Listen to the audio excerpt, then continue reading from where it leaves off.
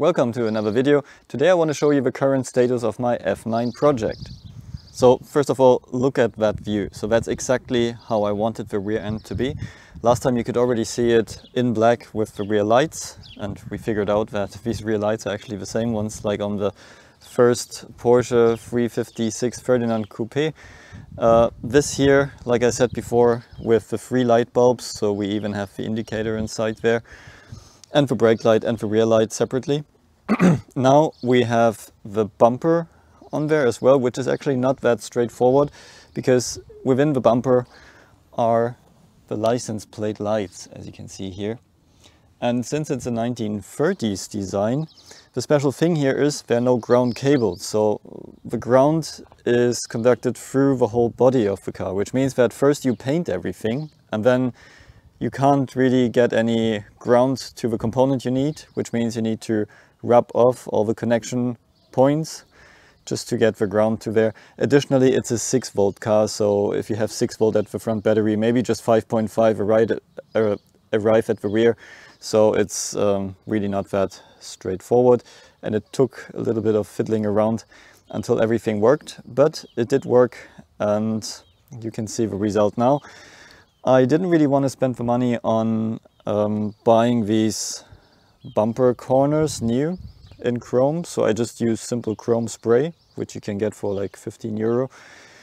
On the left hand side, I'm pretty okay with the result. I mean, you can check my other videos from before, but these were in really bad condition before. Actually, also this here is chrome spray, and also my self-made logo is chrome spray. And this is the chrome spray itself, which is fine now. But after I painted it, the problem was that if you like touch it, you had silver fingers. That's why on the other side I was using some clear coat over it, but the problem is when I put the clear coat on, it just turned silver, so there's not this chrome effect anymore. So I will redo this side again, but you can see that this side was pretty much shut, so all the chrome was coming off. There's a lot of rust underneath, but I want to restore this car with the stuff I have. I don't want to buy too many parts new, and that's the result. I know you've seen it before, but I always like to do that again. Opening the trunk, see the nice red carpet in there, and the trunk actually keeps open now with the new springs, so that's always a nice view. I'm pretty okay with the paint now in the sun, considering I only spent like 30 euro on it and did it myself. So this is 4 layers of simple black paint. Still will do the door frames, so you can see it's still white because I will do this manually with a brush. And what I really liked was this style, so I was just trying that for now. So with these stripes of tape on the front lights. I want to drive the car without front bumper because I really like this nice round front, which completely is like lost if you have this huge bumper on.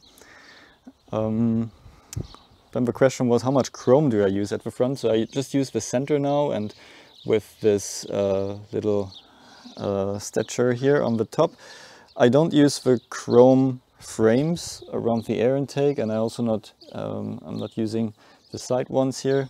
I think this look is exactly what I want and what looks best. You can also see I have new wheels on now, so these are proper wheels, we can actually drive with them. The previous ones were just completely gone. And I also refurbished all the hubcaps, so the hubcaps were in really bad condition, and now I'm pretty okay with that, so I can live with this. And actually I ordered a new mirror for this, so that will come soon. I will also have some the windscreen wipers on there again, so the whole style outside, the whole look outside will be done, and then it looks like my car, so there's motivation again to work further on this project, which is usually the problem. People lose interest and then they never finish it. I also put in the red carpet inside. It's a bit tricky here with the foot compartment of the rear, but you won't really see this when the seats are in.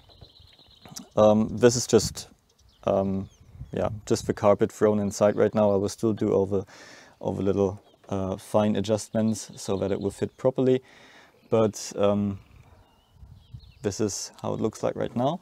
And then you can see I'm working with foams. That's actually a foam for Mercedes for a W124 that I also used in my Trabant. I still had some left over and I used it in here. Also here at the side, for example. So this is something I missed on my Trabant, like I told you before. And I want to do a bit more isolation in this one. And so it's a bit quieter. You can also see this is, for example, the switch for the high beam, low beam. And yeah, once everything else is tidy and clean, it's gonna look great. So the next projects on this F9 will be the exhaust, the brakes, and then the engine bay. So putting everything back together, and then we should be able to drive that car. So stay tuned and see you at the next video.